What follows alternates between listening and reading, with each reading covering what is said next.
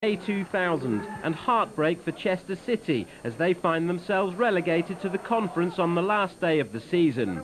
4 years later, and under the leadership of manager Mark Wright, the club find themselves sitting proudly at the top of the conference and look poised to return to the Football League.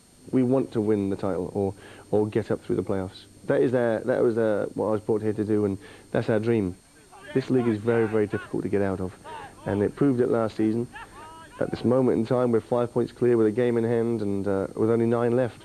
One of the reasons for the club's success this season is the formidable partnership of strikers Darrell Clare and Darren Stamp, who've scored 40 goals between them. We're working well together, and he's doing a lot of the dirty stuff in the air, and he's chipping in with his goals as well. And we're also making chances for each other, so working well. After 5 straight wins, Chester were confident of extending their lead against Northwest rivals Morecambe, who themselves harbour playoff ambitions.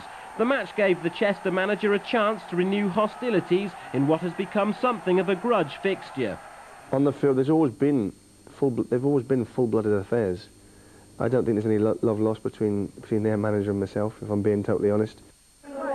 3,500 people turned up at the Diva to see Mark Wright rewarded for his managerial endeavours, and for once the curse of the award didn't strike. After a goalless first half, it was Chester who took the lead immediately after the restart. Alex Smith settling the home fans' nerves when he fired past Ian Dunbavin after Darrell Clare and Darren Stamp had created confusion in the box. City wrapped up the 3 points 10 minutes from time, Smith this time the provider, Clare the executioner-in-chief. That the striker's 23rd goal of a prolific campaign.